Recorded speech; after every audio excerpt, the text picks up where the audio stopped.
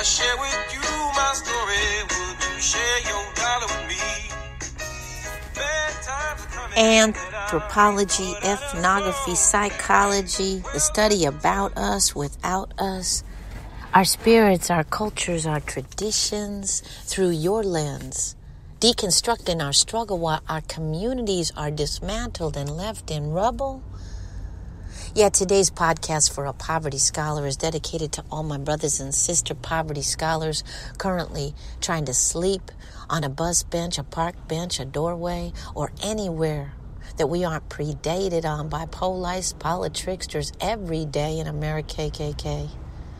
Today's podcast from a Poverty Scholar is dedicated to all those conscious people who love and listen to poor people's voices, who don't marginalize and profiteer off of us, but actually lift up. Today's podcast from a Poverty Scholar is dedicated to the concept of poor people led versus poor people said. So yeah, today I'm going to drop a little 411 about the upcoming Poor People's Campaign that is launching 40 days of action, that was launched by a powerful, conscious reverend named Reverend Barber back east, and is joined by congregations and pastors all across Turtle Island.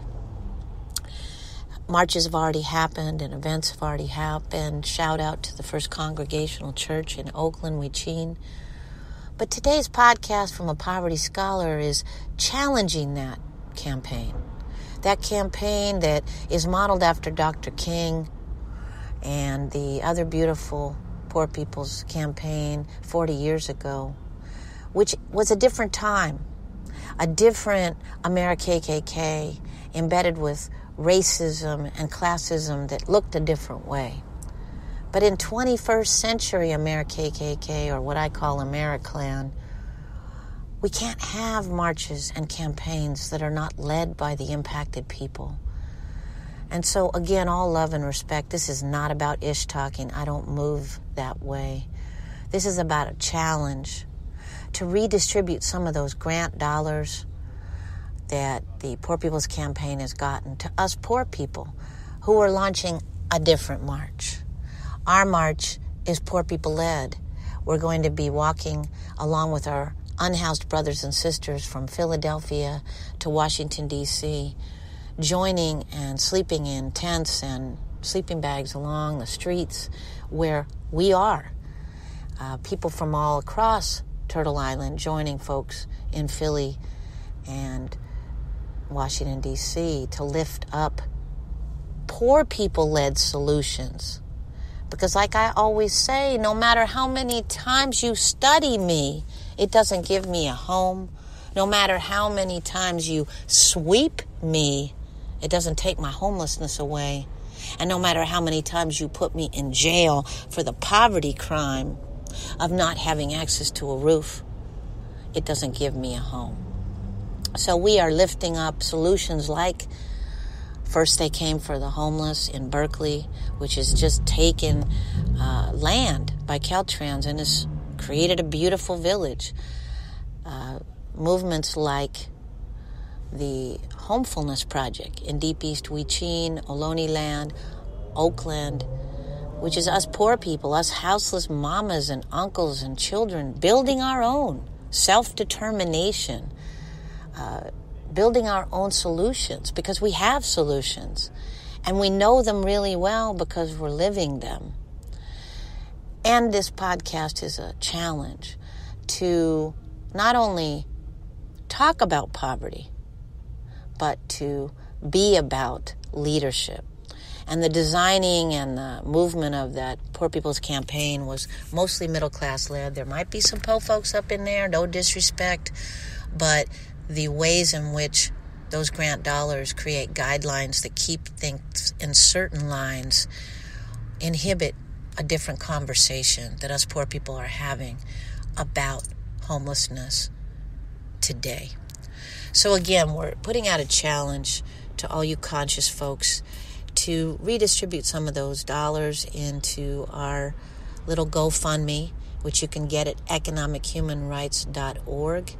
Again, economichumanrights.org, because folks like us at Poor Magazine and Poor People's Economic Human Rights Campaign are in fact PO. And we don't even have money for the plane tickets to get back east, or the bus tickets or the train tickets. We don't have money for gas and food.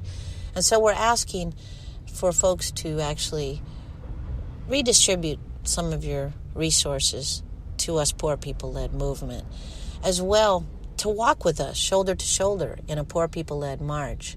Again, we're leaving Philadelphia June 2nd and walking with our brothers and sisters on the street to Washington, D.C. on June 12th.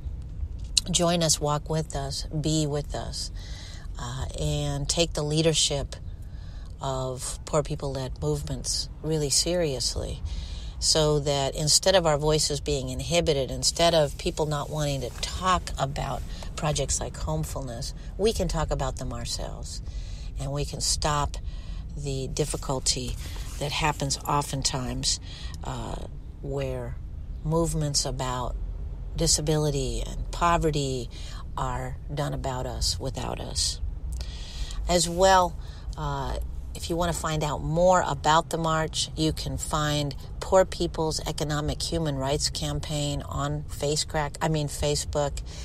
And as well, if you want to support homefulness, we have a campaign that includes a really beautiful t-shirt and sweatshirt with original art by one of our Solidarity family members, Roan Boucher, on GoodLink.